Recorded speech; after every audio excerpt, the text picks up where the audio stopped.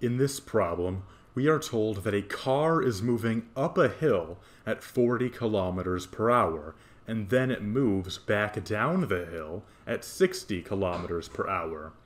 We are asked to find the average speed for the round trip. Now, an immediate impulse might be to simply add the two velocities together and then divide them by 2, since that's generally how we take the average of multiple numbers. However, that doesn't apply in this case. Because we are moving along the same distance, but one of our velocities is slower than the other, for example, we're going up the hill at 40 kilometers, so more slowly than down the hill at 60 kilometers, that means that overall, we are spending more time moving up the hill than we are moving down the hill, meaning our actual average velocity for the entire round trip will be closer to 40 than it will be to 60. So this method of finding the average speed is not going to be reliable. Instead, we'll have to turn to our average speed formula, which states that the average speed over a certain distance, over a certain period of time, will be equal to that distance divided by the total time that has elapsed throughout the motion. In this case, our distance refers to the car moving up the hill and moving back down the hill. So I have defined a new variable, capital D, which I have set to be the distance both up and down the hill, because it is going to be equal in both directions. So in this case, our total distance throughout the motion is going to be equal to 2 times capital D, since the car is moving through the same distance twice.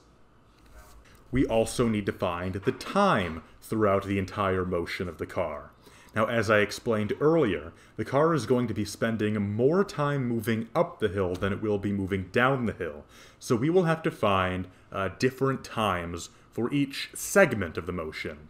So for example, we'll have to find t sub up, the amount of time it takes for the car to move up the hill, and sum it with t sub down, the time it will take for the car to move back down the hill.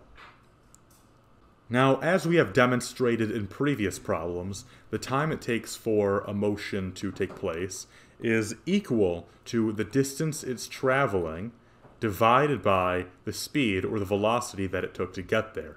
So let's apply that to both of the components of our time in the motion. In this case, t sub up, the time it takes for the car to move up the hill, is going to be equal to capital D, the distance that it travels going up the hill, divided by v sub up, or the speed of the car as it moves up the hill, plus the same sort of idea, d, the distance it takes to move down the hill, divided by v sub down, the time it takes, or the speed at which the car travels down the hill. As we can see from our formula now, all of these capital D's should cancel out, since they are everywhere in the denominator and in the numerator. So now the D's disappear, and we are only left with variables that we have, because we have, as given to us by the problem, the speed of the car as it moves both up the hill and down the hill, as 40 kilometers per hour and 60 kilometers per hour. So I have substituted in those values into our new formula here.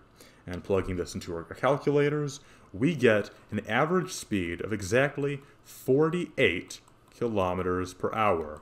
And that is our average speed for the entire round trip.